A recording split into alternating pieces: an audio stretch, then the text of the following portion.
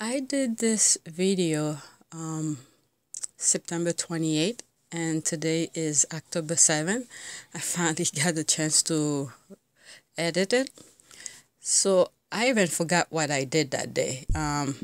So I'm gonna go on in my record to see what I did. Let me see.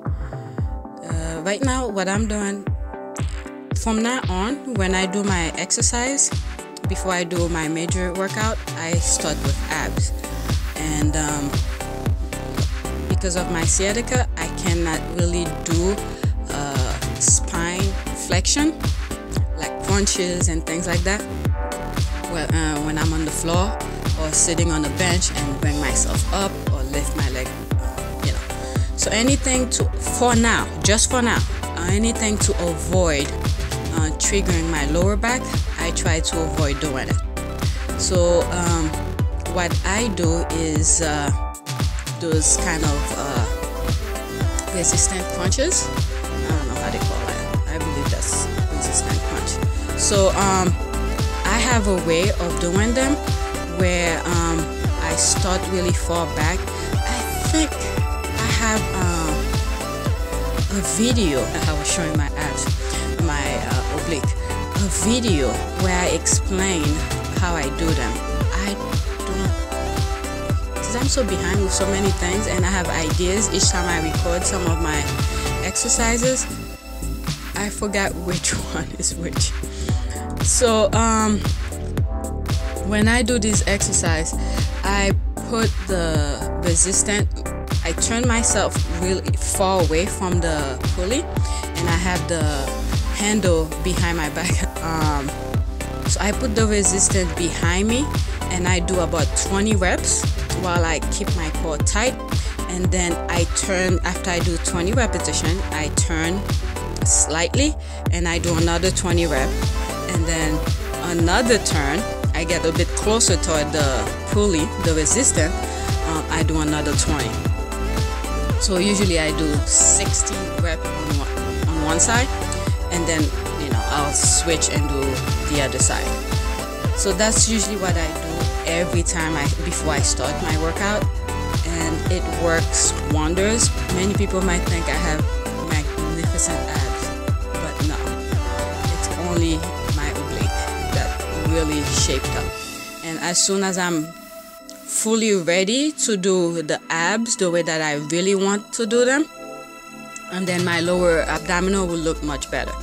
But I do have, as long my oblique is pretty, for now, and it's not the summer, we're in October, so it's okay.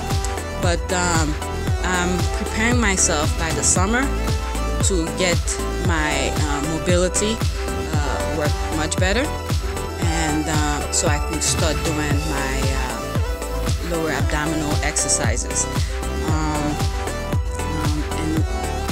There's one way I do again where I just focus on my lower back, where I do some crunches. I had stopped the video while I'm talking. Hopefully I cut this and put it. Anyway, there's a part where I do my lower back with the resistance while I continue with one side. That's one way of keeping my how do you call this? How do you call it? A lot of pressure, or a lot of repetition on one side. And then after that, I will go and do some chops. I will bring the resistant mid-level, usually by my abdominal area. And I'll do, sometimes I do 12, but I try to do about 20. And this, that's one way of targeting the oblique and the abdominal also.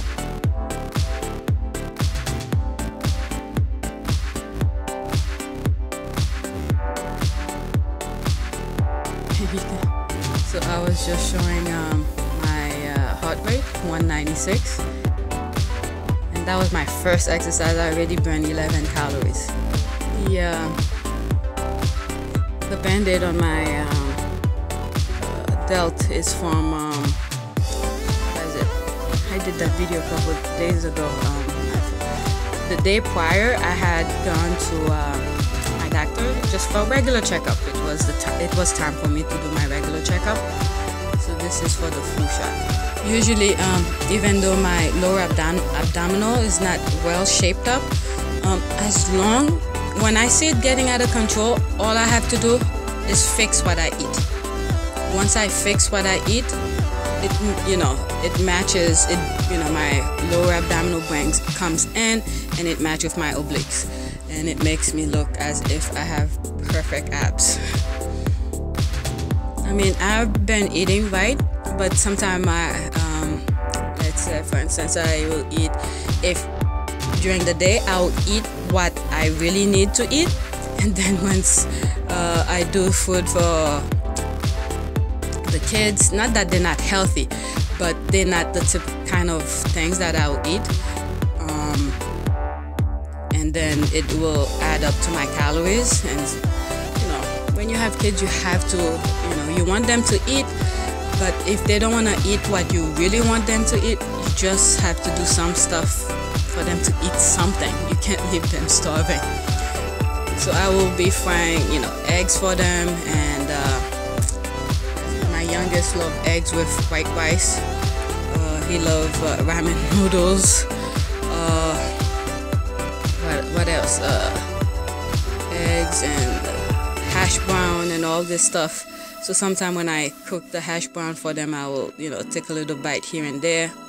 So if throughout the day, when I'm by myself, I will eat what I need to eat. And then when I cook for them, and I put a little bit here and there in my mouth, and it brings that lower abdominal out.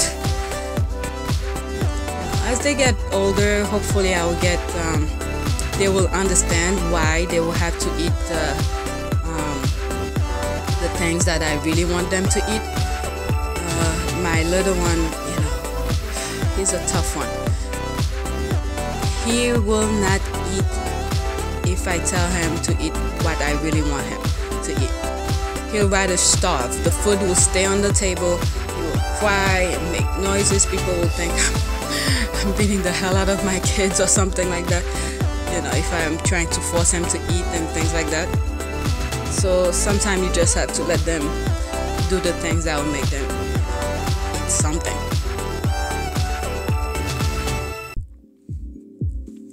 So I keep on coming to show her. My heart rate was 211. I forgot what my calories was.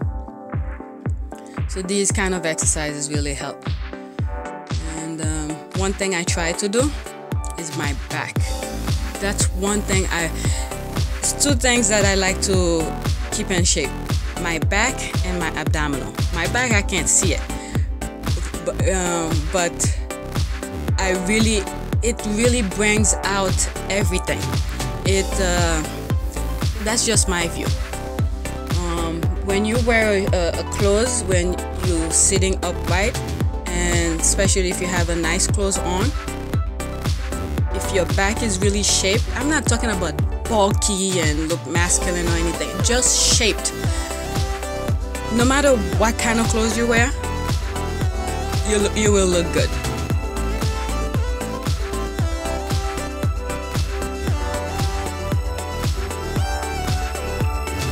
One thing that I think I sort of mentioned it, I will do one side.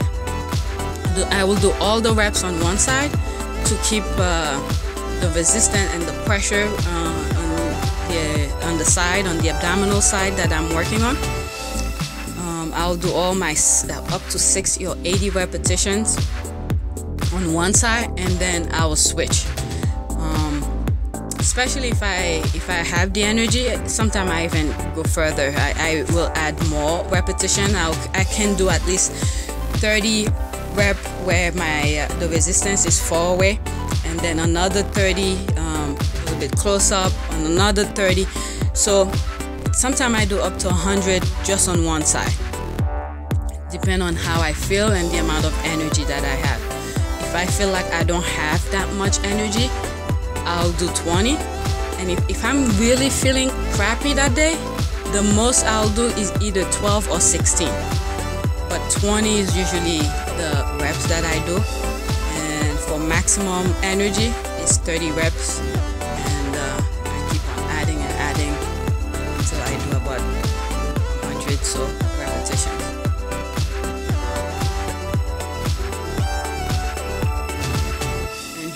I get a little bit closer toward the pulley, that's where it's a little bit easier. And it may seem like I'm not doing anything, but the core has to remain as tight as possible. Tight to get the maximum result.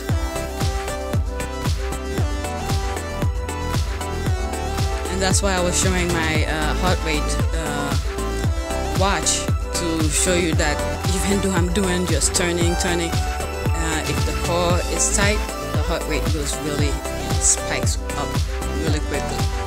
And there's a lot of, you burn a lot of calories. And I decided to do another part. This time I'm sort of trying to focus. This is one thing people cannot teach other people. I'm trying to target my upper oblique. There. It's hard to explain unless if you know how to work those muscles. You keep all the core tight, but when you turn, you try to turn a little bit higher than the other one, the other movements that I've done before. And you know, it's a little bit, it's like the rib cage below your breast. You tighten it. I don't know, it's hard to explain. And here I'm sort of focusing a little bit on the upper back, under my armpit. And again, the core has to remain tight.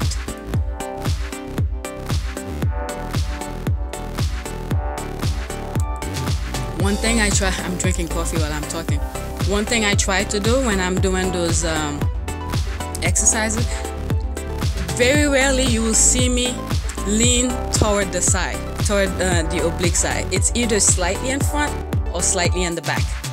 Why? Because I don't want my side to be big. I'm not trying to. People want your how do you call this? That V taper.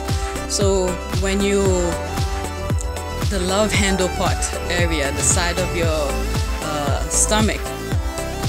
So if you doing those crunches on the side, you're bringing out those that muscle, your love handle. So I want that to be small. So either I do the crunch in the front or I do the crunch in the back. And I moved the camera. I don't know why I moved it. I guess to show a different area, but whatever. I think I was doing the other side now, and if I think I remember why I did that. I'm working the other side, my left side.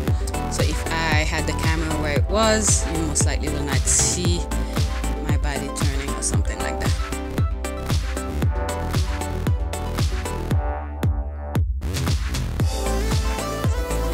Rest. And there's, I think that day I was starting to feel like my leg is getting a bit better. And I should do some, what is it, some, not resistant, functional, that's it, some functional exercise. That day, what did I do? I think, yeah, what did I do? Let me look at my, what do you call this? Let me look at my workout for that day.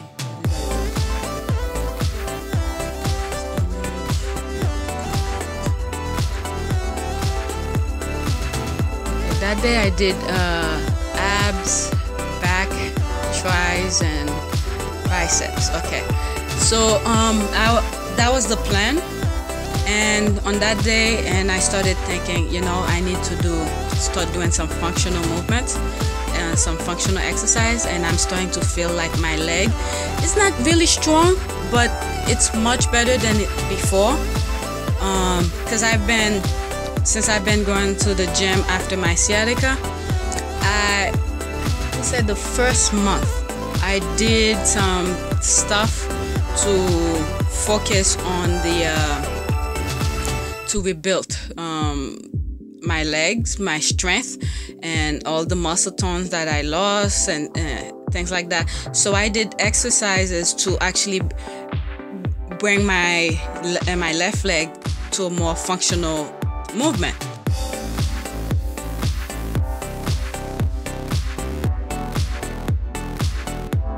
And now I think I sort of said I'm done with abs, and I need to do other stuff. So that day, when I did this exercise, I started thinking, okay, I'm starting to move a little bit more freely, even though my lower back is still a problem. I need to start doing some functional movement. So from that day on, even though I didn't do it on that day, I started thinking what sort of functional movement I should do. As a matter of fact, today's exercise, which the video is not on yet, I did some of them.